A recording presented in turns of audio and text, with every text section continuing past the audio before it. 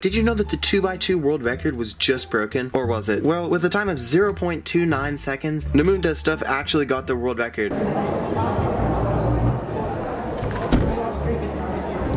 Now, this scramble was beyond lucky. I mean, come on. But of course there's a catch, and of course the catch was that the scramble was a missed scramble, and on top of that, the scramble was actually only 3 moves. But if you take a look at the WCA regulations, every single 2x2 scramble must require at least 4 moves to solve, making this world record invalid for 2 reasons. Now that was pretty disappointing, but